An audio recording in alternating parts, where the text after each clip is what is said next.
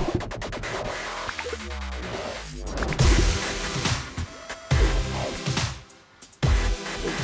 everybody, it is Wednesday, October 12th, 2022. Welcome to the NFL Fantasy Football Show presented by Subway. Try the Subway Series menu, your pick of 12 irresistible subs. It's me, your man, MG Marcus Grant, joined by Michael F. Florio and the specialist. Woo, hey, we get a camera shot of the specialist. Look at this. Wow, cast of dozens that help us put this show on each and every week. I guess each and every day, pretty much at this point, Florio. Yeah. We get Tuesdays off, but they don't. But they don't. Good on you. We appreciate you. Absolutely. We got plenty to talk about on the show today. We'll have some heroes and villains for Week 6. We'll go through all of the Week 6 games. We'll also have some sleepers, some streamers, and some trade targets. It's bye weeks, which is weird. For the average fantasy football manager, bye weeks stink because you're really having to shuffle your lineup. For us, it means there's a couple less games to talk about, which selfishly sort of helps us keep energized this time of year. It definitely looked a lot smaller looking at like the weekly schedule. I was like, oh, this looks more condensed. Right. And now we're hearing that if they're Mariners and they have a game 4, we're going to get a later start in that game, in the Seattle game for football. So like we might have 2 Sunday night games. Well, if they keep bringing in Robbie Ray in the 9th inning, there won't be a game 4. I'm just throwing that out there. Sorry, did I hurt somebody's feelings? I don't know if we have any Mariners fans in the building right now. Anyway, we got plenty to talk about, so let's get to it. Let's start things off with some fantasy headlines and news out of Miami. Tua Tagovailoa was back at practice on Wednesday. Tua will be throwing and doing individual drills, but Mike McDaniel has ruled him out for the week, says the Dolphins are planning to start Skylar Thompson. That's because Teddy Bridgewater is also still in concussion protocol. So, with Thompson starting, how excited are you about the other pieces there, especially the pass catchers? Not nearly as excited as normal. I know Skylar Thompson, he played all right against the Jets. He was kind of thrusted into it unexpectedly. I think Tyreek Hill is still in play because he's Tyreek Hill. Waddle, it depends on your other options. I mean, Skylar Thompson, a 7th-round rookie that, as you mentioned, had to just come in unexpectedly last week after Teddy Bridgewater left the football game. So ideally, he understands, get the ball to Tyreek Hill, maybe get the ball to Jalen Waddle, but I think it's going to be hard to expect anything close to the normal level of production from either one of those guys this week. Over to New England. This is according to our own Tom Pelissero. Patriots running back Damian Harris is expected to miss multiple weeks because of a hamstring injury. He suffered that last week in the win over the Detroit Lions. So basically, it is Ramondre Stevenson season. It's Ramondre week. I know everybody across the fantasy space loves him. I'm sure you do as well. I guess the question really is, how high are you willing to rank Ramondre this week? I think he's like pushing that like borderline RB1 status right now. I don't know if I have him as, say, a top 12 running back, but I think he's in that conversation. Probably like top 15 or so, because I know last week he did all of his damage on the ground, but even if they fall behind, I expect him to be heavily used in the passing game. So that gives him a very high ceiling and floor. That passing game work is why we were excited about him coming into the season. And now, as you mentioned, with no Damian Harris, he gets a lot of that rushing work too. I mean, there may be some other guys that sort of get some opportunities, but this feels like Ramondre's show, especially if we're still looking at Bailey Zappi at quarterback, especially against a Browns run defense that was trampled by the Chargers last week. This just feels like a big, big week for Ramondre Stevenson. So this if you got could him, be a game of just 50 runs like on both sides of the ball. They may be done in an hour and a half. Let's just run the football, we'll keep the clock running, and don't even turn off the engine of your car. Just keep it running because we're going to be out of here really quick. That gets us to our hero and villain of the week. Let's start with our fantasy hero heading into Week 6, the guy that will carry your team to victory and maybe deserves a little bit more buzz than he's getting right now. For you, who would that be? Travis Etienne, who I know we were all, myself especially included, was very bullish about him heading into this year. And then the first couple of games happened, and it looked like it was the James Robinson show. But the last 2 weeks, Travis Etienne has been playing more and more for the Jaguars. And last week, he actually played more snaps. He had 53% to 41% for Robinson. They each had 10 carries. Etienne had 5 targets to Robinson's 2. Robinson finished with less than 40 yards. Etienne had 114. So he's becoming more and more utilized. He's very explosive. So if he gets anywhere in the neighborhood of 15 opportunities again, I think he can have a really good week. That is making this backfield incredibly confusing because both of these guys can be productive, and now it becomes a question of how game script goes and which guy's going to get more opportunities. But if you have James Robinson, I think you're still starting him based on who else you may have on your roster. And Travis Etienne at this point is deserving of a spot in your lineup as well. I'm going to go with Eno Benjamin. And this is definitely a short-term opportunity for Benjamin. This is because the Cardinals are really banged up in the backfield. James Conner dealing with rib issues. His status still uncertain as of now. Darrell Williams also left that game with an injury, although you can make the case that Benjamin had surpassed him for the RB2 duties in Arizona, but a good matchup against the Seahawks defense that has been just purely awful all season long. Now we'll see if the Cardinals can actually score a decent number of points in the first half. That's something they have not been able to do. But either way, Florio, the thing about Benjamin, he will get involved in the passing game. He can contribute as a pass catcher. So even if game script is negative, that doesn't necessarily rule him out for being productive. Yeah, and right now, if James Conner sits, the other running backs that are healthy there are guys that they just signed this week. So I think Eno Benjamin will dominate volume this week. They were working out Corey Clement, among others, earlier in the week, just as a contingency plan for Sunday. So that gets us to our fantasy villain of the week, the guy who is going to threaten to sink California into the ocean so he can have oceanfront property in Arizona, which, by the way, was actually the plot of the original Superman movie in the late 1970s. I'm not making that up. Anyway, who's the guy who's going to be the fantasy villain this week? I don't know if he has oceanside property anywhere or in Arizona, but I think Najee Harris has been a very big disappointment to start the year. And in this week's Start Sit article, I wrote more about Najee Harris than any other player, just trying to figure out why he is struggling so mightily. And his explosiveness just isn't what it was last year on the ground. But the big thing is he's just getting less usage in the passing game. Last year was averaging almost 5 targets per game, even if you take away that big game. This year he's well below 4.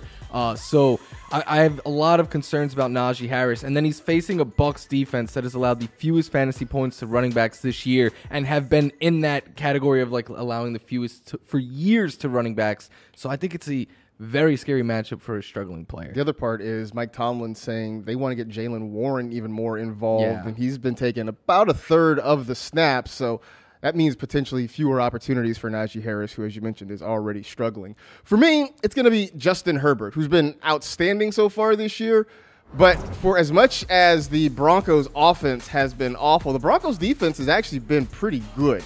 And the one thing we have learned through the first month plus of the season is don't challenge Pat Surtain II. Just don't do it. Yeah. And, we're still waiting to see what's going to happen with Keenan Allen. Is he back? He has been just missing ever since injuring his hamstring in week 1.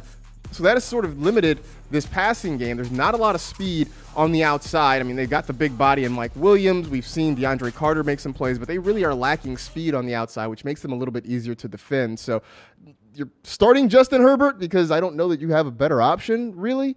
But I don't like his matchup at all this week. I get it. And with their offense has been much more through the ground game than I anticipated early on. Last week it was Austin Eckler with over 170 rushing yards, a career high. So it may be that could be the route the Chargers take in that game on Monday night. Let's get to some of our game previews. We'll start with Thursday Night Football. It's the Washington Commanders at the Chicago Bears, 8:15 Eastern on Prime Video and on NFL Plus. And when we saw this question, our producers put this together for us. They thought it was going to be one way, but instead it was the other way. Better streaming option, Carson Wentz or Justin Fields? It's worth mentioning, too, that our producer's a Bears fan, True. Or one of them. And I'm going with Justin Fields. In fact, in our Fantasy Live League, Derek Carr is my starting quarterback. I had to go to the waiver wire. The best 2 names available were Fields or Wentz, and I picked up Justin Fields. He's been throwing a little bit more, still not what we want to see, but over 21 attempts in the last 2 weeks. And then I just like him because what he can do with his legs on the ground. Like, he led the Bears in rushing yards last week, and that was even after they took away a very long touchdown run that was super impressive. So I'm going with Justin Fields here. I'm actually going to double up on that and say Justin Fields as well. I do like that he's running a little bit more this year than he did last year. Right now, he actually is Chicago's second leading rusher. That comes with an asterisk, though, because David Montgomery missed the game. Otherwise, it probably wouldn't be the case. But still, he is actually getting out. I think he's number 6 among quarterbacks in rushing yards so far this season. So he is doing some things with his legs. And as you mentioned, they actually let him throw the ball a little bit more the last couple of weeks, and he was very efficient last week throwing it. So as long as he can keep that up against a Commanders secondary that's been bad, I think there's some opportunity for Fields to be a streamer in week 6. Who will be the top scoring running back on Thursday night? This one felt pretty easy to me. Yeah, it's David Montgomery by default because Khalil Herbert wasn't really used much when David Montgomery returned. And then on the Washington side of things, J.D. McKissick led them in targets. Brian Robinson led them in carries. And Antonio Gibson led them in total yards. They all had single-digit fantasy points. They all played less than half the snaps. It is an absolute fantasy nightmare in that back. And now they're talking about using Gibson as a return man. Stay far away from this backfield. I want no parts of the Washington backfield. In fact, I believe I may have dropped Antonio Gibson in a couple of leagues just because I can't deal with it anymore. But I'm all about David Montgomery here, too. We saw last week when he came back. He is still the RB1 in Chicago. He is going to get a heavy workload. As you mentioned, Khalil Herbert sort of not completely relevant once Montgomery is back, so I think this is an easy call there. Who will be the top scoring wide receiver on Thursday night? I think this came down to one of 2 players because I'm not going with any Bears receiver. I'm going to go with Curtis Samuel, though, who I know his floor isn't as high as some of the other options in this game, but he has led the Commanders. I almost said the football team. He's led the Commanders in targets every single game this year. He's one of a few wide receivers with at least 7 targets in every game. I know the last 2 weeks we haven't quite gotten what we wanted out of that volume, but I'm going to trust it here with Curtis Samuel. I wavered between Curtis Samuel and Terry McLaurin, and instead I settled on McLaurin because he is getting more downfield targets. Samuel right now is just sort of an underneath guy, and the last few weeks, he hasn't been getting those rushing attempts. That was sort of why he was really interesting the first couple of games of the season. That has gone away in this offense, and I don't know if that's because now they're getting their running backs back and using 3 guys in that backfield, but I don't know if this is the big breakout game for McLaurin that we've all been waiting for, but I do think he's going to get more downfield shots, a chance to pick up yardage in chunks, and hopefully a few receptions means he puts up a decent fantasy number for you. I know he's been frustrating so far this year. We know how great he is. This isn't a Terry McLaurin thing. This is a Carson Wentz in that offense thing. This is a Washington Commanders offense thing, without a doubt. All right, that seems like a good spot to catch our breath, take a quick break. We will come back, and we will keep going with our game previews, including the Jaguars and the Colts, which, I don't know, seems weird and spooky and crazy things happen. So stick around for that and more on the NFL Fantasy Football Show.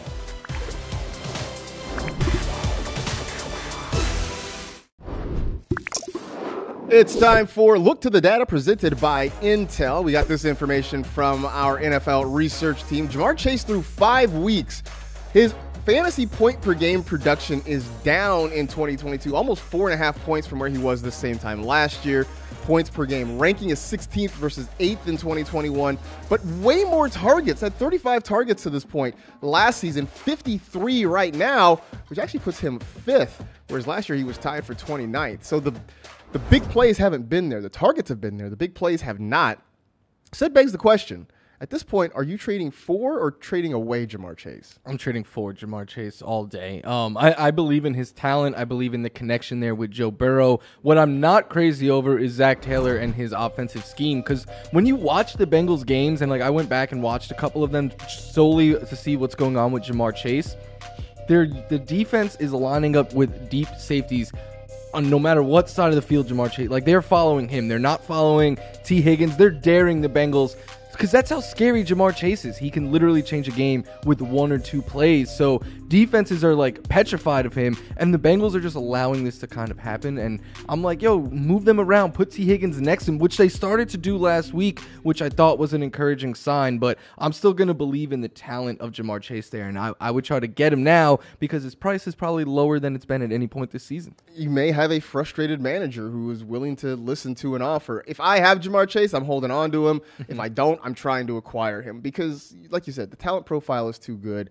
The Bengals offense is going to start making big plays, and at some point they're going to start using Ja'Marr Chase as more than, a glorified possession receiver, which is kind of what he's been so far this season. So I'm not worried about him. I know it hasn't been what you wanted it to be, but I think it's going to be all right in the long term. That gets us back to our game previews. The 49ers at the Falcons, and first off, George Kittle, who once upon a time was very much in the category of elite fantasy tight ends, I don't know if he's that anymore. He certainly hasn't given us any elite production in some time. What's your confidence level in starting him this week? I don't think he's an elite tight end right now. I think there's only 2 elite guys at this position in in Kelsey and Andrews, but I still think Kittle's in that like next group of tight ends. He's in there with like Zach Ertz, Dallas Goedert. I'll put David Njoku in that group as well. I still think tight end is too weak to get away from George. Like, he's not going to be what you want him to be when you drafted him, but it's too weak of a position to get away from him. That's the thing, that you're starting him every week because the ceiling is still relatively high. If they start feeding him some targets, it's just the target share hasn't been there like it has been in the past, and the yards after the catch have not been there. That's been a big part of his game. He hasn't really had that so far this year, but because, as you mentioned, the tight end pool is so shallow and George Kittle's ceiling is so high, I think you're starting him, especially in what, at least on paper, is a good matchup for him this week against Atlanta. Do you think the yards after the catch haven't come because of this injury that he was dealing with in coming into the year? I do wonder about that. And not just this injury, but he's been beat up a lot the last couple of years, and you wonder if it's the accumulation of all these injuries that is sort of slowing him down, because he was just a monster after the catch with the ball in his hands, and we haven't seen that so far this season. Elsewhere, though, what else are you doing in this Niners-Falcons game? I have, and this pains me to say, Marcus, I have Drake London as a sit this week. I sat him in one of my leagues already. It hurts, right? It's not his fault. It's because of Arthur Smith and because of Marcus Mariota, but we need production at the end of the day in fantasy football, and Drake London just hasn't provided it the last 2 weeks. His 2 weeks combined is less than 11 fantasy points, and it's because Arthur Smith is trying this weird strategy where he's like, I'm going to try to beat you without using my best players. I don't get it, but while he's doing it, we need to respond and react accordingly in fantasy, and then he's going up against I know they're banged up right now, Marcus, but that Niners defense is still very, very scary. It is a bad matchup for a player that's not getting a lot of opportunity. Nothing points to this being an optimistic setup for Drake London. Like I said, I think I sat him in favor of Alan Lazard. I mean, that's sort of where I am right now. I thought you were going to say Robinson, and I was going to be like, too far. No, I'm not doing that. Alan Lazard, and even that I'm not super confident in. Patriots at the Browns, and we talked about it at the start of the show, but Ramondre Stevenson is absolutely a must-start this week if you have him. It looks like he is going to dominate the backfield opportunities with Damian Harris out of action for the next few weeks, it looks like. He's going to catch the football out of the backfield. We saw last week against the Lions, it was really a heavy emphasis on the run. They're not going to let Bailey Zappi throw the ball 25, 30 times. That's just not going to happen. So against a run defense that has been shaky at best this year, the interior of the Browns' defensive line has not been very stout. This is an easy call to start Ramondre Stevenson. Jets and the Packers. Packers still sort of licking their wounds after last week losing in London to the Giants. Now they got the Jets at home. What are you doing? They're probably going to take it out on the Jets. But I think in this game, I'm going to sit A.J. Dillon. And coming into the year, and especially after week one, we thought, myself especially included, thought that A.J. Dillon would have standalone value, be an RB2, maybe even better in fantasy football. And that just hasn't been the case. And last week, it bottomed out. He played 31% of the snaps. That was a season low. He had 6 carries, season low, no targets, season low. And then he had a season low in fantasy points as well, but he's also been in single digits 4 straight games now. I don't think you drop him because I think he's one of the elite handcuffs if anything happens to Aaron Jones. But I think right now you can't start him in fantasy either. In what I thought was going to be more of a 50-50 split, it's definitely starting to swing more in the direction of Aaron Jones. And A.J. Dillon has not been very productive over the last couple of weeks. Jaguars and the Colts. Yeah, I said this is going to be kind of a weird game because for whatever reason, the Jaguars seem to have the Colts number lately. They did it at the end of last season. They did it at the start of this season. So now they get another shot at him. And I'm saying just beware of Michael Pittman. I get it. With buys, you probably have to start him. But the Jags secondary has not been awful. Throw in the fact that Matt Ryan has been pretty bad for much of the season. And Indianapolis seems to have found a secondary receiver in Alec Pierce, which means they don't have to force targets to Michael Pittman. I do think he has upside potentially, but I also think that this is a week where the floor potentially is very, very low. So if you do have a lot of depth at wide receiver, maybe you consider it. But if you got to start him, understand that the numbers might not be what you want them to be this week for him. Vikings at the Dolphins. We talked about Tua Tagovailoa not being available this week, but working out on the side with the team. Skylar Thompson expected to get the start. What does that mean for, say, Jalen Waddle? I think you should beware of Jalen Waddle. And I know I'm bringing a lot of doom and gloom on this Wednesday. It's a gloomy day in L.A., which is also my favorite weather. Fun fact. But I think Jalen Waddle is someone that you maybe can't get away from because the upside is so high. But last week in a game where Thompson threw 33 times, Waddle saw just 3 targets for 23 yards. Scored just over 5 fantasy points. Again, the upside is high enough where I get if you have to start him, you might not have a better option, but you might not get the production you're used to out of Jalen Waddle. Ideally, Skylar Thompson just lets those guys get out in space and let them operate, but it seems hard to believe that they're going to give you the same kind of production that you expected when you drafted them, probably pretty high in your fantasy league. Time for another break. When we come back, more starts, sits, bewares, all that good stuff as we continue our game previews next on the NFL Fantasy Football Show.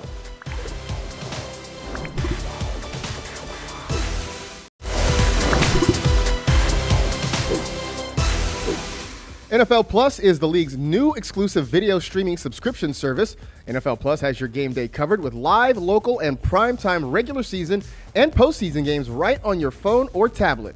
NFL Plus is available in the NFL app and at NFL.com. Subscription plans start at just $4.99 per month. Fans can visit plus.nfl.com and sign up for a free trial of NFL Plus today. Bengals and Saints next up on our whip around here. And let's start with Taysom Hill, who is fantasy football's favorite or maybe least favorite chaos agent, especially after what he did last week.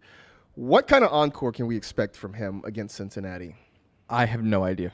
And I truly believe that is the correct answer. I think he is the ultimate mystery box in fantasy football. He could get you less than 2 fantasy points, or he could get you 35 like he did last week. It's why, though, I think if you've been one of these teams streaming tight ends, he's worth a shot because no streaming tight end brings a safe floor, but none bring a ceiling like Taysom. That's the thing. And I kind of like him as a streamer this week. Cincinnati has not been great against the tight end position, and there's talk in New Orleans that they want to get Hill more involved in the offense. I don't know if that means as a pass catcher. I don't know if that means he takes more snaps at quarterback or what.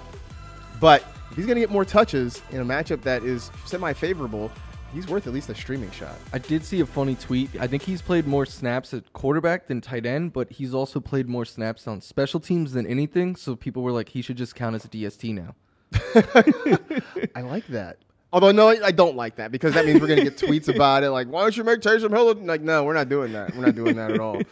I will say this. Elsewhere, I think you got to beware of Alvin Kamara this week. Yeah. Just because the Bengals up front have been very stout. They're not giving up a lot of rushing yards. I mean, look, they held Lamar Jackson to about 55 rushing yards this past week. So I liked last week the usage that Kamara was getting, even if he didn't score the touchdowns. This week, I'm not sure it's going to be quite the same. I also want to keep an eye out on some of the other injuries there in New Orleans. What is up with Chris Olave, Michael Thomas, Jameis Winston? That will have something to do with it, but I'm just not super confident in Alvin Kamara this week. Ravens at the Giants, both teams escaping with wins on Sunday. And for you, what's the thing that we should pay attention to? This is a tough game because we know who to start on Baltimore. We know Saquon Barkley is the only real reliable starter on the Giants, but I do think the Giants receivers here are sleepers. And the reason I can't really talk about any in particular is because they're all kind of up in the air. Right now, I think Darius Slayton would be the one that I would like the most just because he's a field stretcher, and the Ravens have really struggled against wide receivers, especially downfield. And this is probably going to be a game where the Giants could be playing catch-up and having to throw more. But I will mention Wan'Dale Robinson returned to practice last week. He practiced today in a limited fashion. If he can suit up, he is one that I would definitely be excited for. And then I have to mention Kadarius Toney. So you have to. But he's still not come on, Tony. There's so much opportunity. But for now, I think Wan'Dale is the guy. The rules of this show state that you have to mention Kadarius Toney. It's in my contract. It is. You have to mention him at least once per show. Bucks and the Steelers. I'm going to say that there's a sleeper in here, and it's Rachaad White for Tampa Bay. And a couple of weeks ago, you and I know on our Sunday show, Cameron Wolf came on and said the Bucs want to use more running backs. We were like, yeah, whatever. And then Rachaad White got a whole bunch of targets against the Chiefs, albeit in a losing effort. Then last week, sort of more of the same. 8 touches in back-to-back weeks for Rachaad White, still getting a lot of opportunities. And I feel like this is the game, after seeing what the Bills did to the Steelers, I think the Bucs can beat up on the Steelers as well. I expect Tampa to be playing from ahead in the second half, and knowing that they want to save Leonard Fournette for a late season run for the playoffs, this feels like a real good opportunity for Rachaad White to get a significant number of touches in the second half. So, look, when I say sleeper, I'm talking to people in 12, probably 14-team leagues. If you're in an 8-team league, don't start Rachaad White and then come to me complaining about it. This is not for you. This is deeper leagues, but I think Rachaad White has some sleeper potential this week. I like it. They've been throwing the ball a ton to their running backs. Absolutely.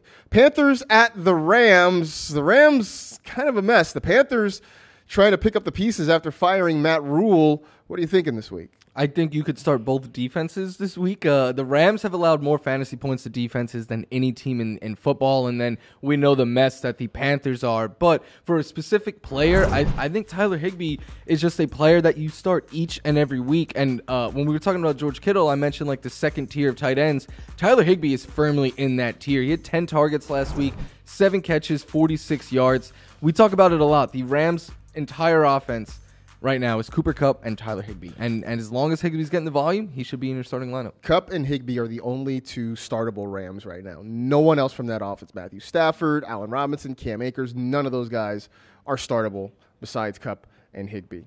Cardinals and the Seahawks, big matchup in the NFC West. And I like Rondale Moore as a sleeper. They are starting to get him a lot more involved in recent weeks. Plus, a thing that we have decided on earlier this week is that you can pretty much start everybody against the Seattle Seahawks defense. They are bad pretty much across the board. And watching the Cardinals get the ball in Moore's hands, let him use his athleticism and his speed to make some plays. I think he's got some sleeper potential if he can get a decent number of targets, maybe even find one in the end zone. But I do like his chance to put up a decent number as a flex option this week for a lot of fantasy managers. We are not done with our game previews. We still got more to go, including a big one in Kansas City with the Bills and the Chiefs. We will dive into that and plenty more on the NFL Fantasy Football Show.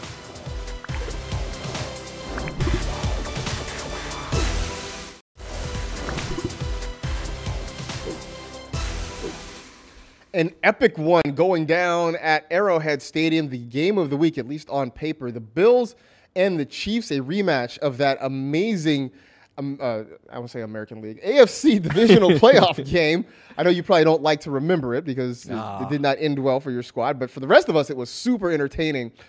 Gabe Davis, the huge game last week, 3 catches, over 170 yards, and a couple of touchdowns. How does he follow that up in week 6? I'm not going to say he's going to do another Randy Moss type performance, but I think he's going to have a good game, and I think he is someone that you should be starting. He still leads the Bills in air yards per target. He's second in the NFL behind only Chris Olave, so we know that they're going to take plenty of deep shots with him in a game that could be very high scoring. And the Chiefs have struggled against receivers this year. We saw Davante Adams torch them deep multiple times last week. And then let's not forget that Davante Adams, last time they played, became the first player in NFL playoff history to top 200 yards and 4 touchdowns against this Chiefs defense. I think all of those are valid. I do think Gabe Davis is very much in play this week. I know we talked about the fact that, look, he's going to have big weeks. He's going to have weeks that let you down. But this feels like a game where, again, both teams are going to score a lot of points. They're going to move up and down the field. So that very much puts Gabe Davis in play. Clyde Edwards-Helaire did not score a touchdown, had a pretty bad game fantasy-wise against the Raiders on Monday night. Do you trust him against the Buffalo defense? I think so. I think Clyde Edwards-Helaire, though, is who he is at this point. Like, there's going to be very down weeks. There's going to be very high weeks. It all depends on if he scores a touchdown or not. And I know he's not going to score a touchdown every game, but even on Monday night, he had a bad game. He was stopped at the 1-yard line twice. Like, if he gets in on those plays, we're talking about Clyde Edwards-Helaire very different. And that's sort of how the season has gone. I mean, he's splitting snaps essentially 3 ways when you figure Jerick McKinnon, Isaiah Pacheco are there. And yet somehow he seems to find his way into the end zone, and that has salvaged his fantasy production so far this season. But a game like we saw on Monday night felt inevitable. When you're talking about his kind of sporadic usage, it just felt like one of these games was going to come. I say this, because he's getting looks down near the goal line, I think that makes him worth at least a flex spot, but I'm not super crazy about playing him against a Buffalo defense that's been very good so far.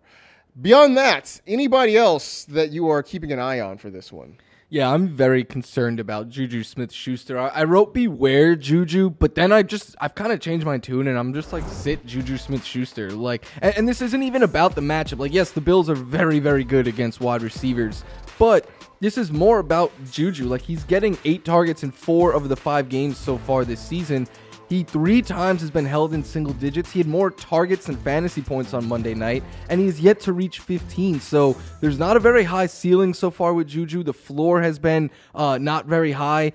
I think until we see signs of life from Juju Smith-Schuster, you can get away from him right now. All our thoughts that he could be kind of a wide receiver too in this offense, at least for the first 5 weeks, have not been there, and it is getting hard to wait on him in an offense where they're spreading the football around quite a bit. Sunday Night Football, it's the Cowboys and the Eagles. Mike McCarthy said today that Dak Prescott will do some light throwing after practice. The Cowboys are preparing as if Cooper Rush will get the start on Sunday against the Eagles. So that being said, who scores more points at wide receiver? Is it CeeDee Lamb, A.J. Brown, or Devonta Smith? I'm going to go with CeeDee Lamb partially because I think the Cowboys are going to be playing from behind in this game. But also, like, I know he had a down week in week 5. 5 catches, 53 yards. He had a 50% target share. Cooper Rush threw 16 times. 8 of them went to CeeDee Lamb. Like, the volume is huge for Lamb. The only thing that went wrong last week was the Rams offense literally could do nothing. They had no fight in them whatsoever. It was a blowout for the Cowboys. But I don't think that'll be the case this week against the Eagles. No, I don't think that'll be the case at all. I think this is going to be a back-and-forth game. I think it'll be fairly close throughout. So I'm going to say A.J. Brown is the guy who scores the most points this week. And, you know, I felt like it's going to be an Eagle, either him or Devonta Smith. But I think with that pass rush, part of the success for the Eagles is going to be getting the ball out quickly. And I think if that means they can get A.J. Brown on some one-on-one matchups, let him use his strength, use his ability after the catch, I think there's potentially a really big game for him there. But look, all 3 of these receivers should be in your lineup this week, without a doubt. This is the kind of game, too, that A.J. Brown was brought in for. That's exactly the kind of game he was brought in for. So we'll see if he produces for Philly in this one. I would also say beware Miles Sanders, because last week was not a great week for him. This week, that Dallas defense has been very tough. We saw how much they shut down the Rams' run game, but the Rams have not been able to muster much of a run offense so far this season. But I do think that Miles Sanders may be in for a tough slog this week against the Cowboys. If he is able to produce, it will be catching the football out of the backfield, which we know he can do. But I just have a sense that this one is going to be on the arm and legs of Jalen Hurts to try to win this one for Philadelphia. Over to Broncos-Chargers, Monday Night Football here at SoFi Stadium. And as I point, it's right there. I can see it. I look to my right, and it is right there out the window, SoFi Stadium. The Broncos, kind of a mess. The Chargers somehow survived against Cleveland. What are you doing in this one? I think you could start the man with your favorite nickname in the NFL, Melgo. It's catching on. I've seen other people using it. I don't know how I feel about this. I think Melvin Gordon is very much in play this week. He led the Broncos backfield with 55% of the snaps, 15 carries, and 3 targets in his first game without Javonte Williams. Turned it into over 100 yards of production. And what you have to love most of all is he did not fumble. The Chargers have allowed the most fantasy points to running backs after being in the top 2 or 3 in that category last season as well. It is just a team that you can run the ball against. And Marcus, this is also another one of our favorite narratives. What's that? It's a revenge game. That's right. Melvin Gordon against the Chargers. Plus, I don't know if Nathaniel Hackett wants to keep letting Russ cook because the kitchen is a mess. The ingredients are all burned. It's bad. It's all bad for the Broncos offense. Hey, by the way, we mentioned it at the top of the show. There are 4 teams on a bye this week. It's the Lions, the Texans, the Raiders, and the Titans. And so because of that, we're going to give you some guys to stream, looking at quarterbacks, tight ends, and a defensive streamer. That's generally what it is for the onesie positions across your lineup. So I will say this. I'm going to start, and don't laugh. Jimmy Garoppolo's a streamer this week. Against the Carolina Panthers, it's funny, as I scroll Twitter on a regular basis, I feel like there is a vast difference in how 49er fans feel about Jimmy G versus how the rest of the football world feels about Jimmy G. There are a lot of people out there who are like, I will accept no Jimmy G slander, and 49er fans just like grit their teeth and like want to smash an egg over their heads. This is a situation, though, against the Falcons where if you are ever going to start Jimmy Garoppolo, this is it. Atlanta doesn't get a lot of pressure on the quarterback. Jimmy Garoppolo, not the most mobile guy, but if you let him stand back there in the pocket, he is going to pick you apart. And if he can get the ball out to Samuel, out to Ayuk, and maybe get George Kittle involved a little bit, I think he can have a very good day. Look, I'd start him over guys like, say, Carson Wentz this week, certainly over Matthew Stafford for sure. Jimmy G is in play for me in week 6. I agree. I think the matchup is great. And if you miss out on Jimmy G, or if you're a 49ers fan who doesn't want to get him in your starting lineup, I think you could pivot to Daniel Jones there, who actually wrote in the start sit as like a streaming option this week. And I know it sounds gross, but the Ravens have really struggled against quarterbacks. I know they've played better the last couple of weeks, but on the year, they have really struggled in that secondary. Daniel Jones has rushed for at least 21 yards every game, so you're going to get a little bit of production with his legs. It's trusting the matchup here, and I agree with the names that you said. Like, I would play him over like Matthew Stafford, or if your quarterback's on a bye, something like that. You know how you know it's the bye weeks? You have suggested streaming Daniel Jones and sleeper for the Giants wide receivers. That lets you know that everybody's down some players this week. Over to the tight end streamer. You talked about the Giants. I'm going to talk about a former Giant in Evan Ingram. And look, tight end, we keep saying it, has not been great this year, but Ingram's had a couple of nice games so far this season, and when the matchup is right, you can sort of count on him to make some plays. Now, I don't know that you're going to get 15 to 20 points, but if you can get 10 to 12, right now, that's kind of all you want out of a tight end, and out of a tight end streamer, that feels sort of like a win. So the Colts defense has been underwhelming so far this season. I know Trevor Lawrence has had his issues, has been inconsistent, but I would say if you're really hurting at the position, Evan Ingram might be worth a look for you, which is weird to say. To me, I think he is the top streaming tight end option this week. And yeah, it might be gross, but he's coming off of his best game of the year. So in a good matchup. But if you miss out on him, I think Noah Fant is another name that you can go out and pick up. And I'm seeing a lot of people on like fantasy Twitter and stuff talk up Will Dissly in this matchup. I'm going to pivot and go with Noah Fant, who is coming off of his best game as a member of the Seahawks, where he played a season-high 60% of the snaps. He saw 5 targets, which is more targets than Will Dissly has in any game this season. And he caught 3 of them for a season-high 49 yards. And the reason why I like Fant and other people like Will Dissly is because of the matchup. The Cardinals have allowed the second most fantasy points to tight ends, and in yards, touchdowns, they're up there as well. So it's just trying to find a piece in a hot offense against the struggling defense. Proof that Noah Fant is not doing much this year. On the video show, we had no B-roll of Noah Fant. I was wondering why I was on camera the whole time. It was just Florio on camera because we don't have highlights of Noah Fant so far this year. One last one. I got a defensive streamer for you. I would say the Jags against the Colts, because as I mentioned, the Colts seem to not be able to figure out the Jaguars the last few times they've played. Plus, they're really good at getting to the quarterback, and Matt Ryan has been a nightmare. I mean, we talked about the number of turnovers that Matthew Stafford has had. Matt Ryan has turned the ball over quite a bit himself. So if they can get pressure on him and get a sack, maybe force a fumble, maybe get him to throw it to the wrong colored jersey. Again, if you're hurting defensively and you need some help, the Jaguars could be a nice pickup, and I'm sure they are very widely available on waiver wires this week.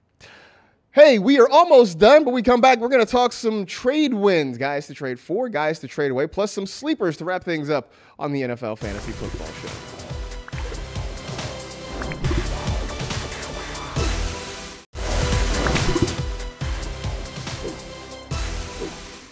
Bye weeks are here. Injuries have happened. Chances are the waiver wire in your league looks pretty thin, but you still got to figure out ways to improve your team. So it's about time to start talking about making some trades. So we each have some guys we want to trade for and some guys we want to trade away. For you, Florio, who's a guy that you should be looking to try and acquire right now? The player that we both had to apologize, myself especially, to Josh Jacobs. Like, I was down on Josh Jacobs heading into this year, and I was dead wrong. I'm not afraid to admit that. He currently is the RB4 right now. Wow. He has more fantasy points than McCaffrey, Derrick Henry, Leonard Fournette, and I don't think people are valuing him I think he's an RB1, but I don't think people are valuing him as one just yet. So I think this is an opportunity where you can go out and buy high, get an RB1 without maybe paying that RB1 price. Well, I think this week, especially with the Raiders on a bye, if you can afford to wait, why not make the deal this week for a team that maybe is needy at running back, and then you got yourself a quality RB for the remainder of the season. I'm going to stay at running back, and I'm going to say Raheem Mostert. Now, let's just preface it this way. You're not giving up huge assets for Raheem Mostert, right? Like, I don't want to get, a tweet saying, hey, man, so I got Raheem Mostert, but I traded away James Robinson. Like, did I do good? And I'm like, no, you didn't. Don't do that. But Raheem Mostert is a guy who has taken over the backfield there in Miami. He's made Chase Edmonds pretty much expendable in a lot of fantasy leagues. And as long as he stays healthy, I expect him to continue to get a big workload. And look, if you're acquiring him, it's as maybe a third running back. It's as a depth option, but he does have a lot of potential in this offense. And I think, right now he's probably just sitting on somebody's bench, not getting a whole lot of playing time right now. Yeah, and we've seen he's fully taken over from Chase Edmonds. So I think this is a good call. All right, so those are the guys we're trading for. Who's a guy you are trading away? This is going to cause some stirs, I think, but I would be looking to trade Dalvin Cook right now. And I'm not saying, get rid of him for anything, but there's definitely cause for concern with Dalvin Cook. We saw him get banged up earlier this year, and since then, his snaps have been dwindling. He played just 57% this past week. That's a season low. He has just 4 targets in his last 3 games combined. And meanwhile, while he's losing playing time, Alexander Mattison was more involved than ever. Typically when Dalvin Cook plays, we don't see a whole lot of Mattison. We saw a whole lot of him this past week. He had a season high in snaps. He had 4 targets. He had a season high in carries. It's worrisome for Dalvin Cook, but I think Cook is still valued as an RB1, so you could trade him for, say, a Josh Jacobs or Dameon Pierce or Breece Hall and another piece, I think. But not a Raheem Mostert. Do not trade Dalvin Cook for Raheem Mostert, at least not straight up. There better be some other pieces involved there. Yeah, the Dalvin Cook frustration I know is high. I had people in my mentions a couple weeks ago saying they were done with him. I said to stay the course, but I think at this point, if you are, let's say you're 1-4 and you need help, it might be time to make the move. I also think you trade away Deontay Johnson at this point. He's still going to lead the Steelers in targets. He is the number 1 option in the passing game. But let's look at what kind of passing game it is right now. It's not very good. They've made the switch from Mitch Trubisky to Kenny Pickett, and that seems to have given it at least a little more life, but not enough that I feel great about starting Deontay Johnson. We're also seeing George Pickens get some more opportunities. Chase Claypool seems to have kind of vanished from relevance at this point. So here's the thing. You can trade Deontay Johnson. You can still sort of sell him as a wide receiver 2 to somebody and let them know that, hey, look, he's going to get a large target share, but you can leave out the fact that it's not really amounting to much yardage-wise or touchdown-wise. But just say, hey, look at all these targets Deontay Johnson's getting. You like targets. Take those targets. We know Deontay's better than this. Imagine what he's going to do with all this volume now. When he starts getting hot, when he and Kenny Pickett really connect and build a rapport, it's going to be off the charts. So here, I'm just doing you a favor and helping you out with Deontay Johnson.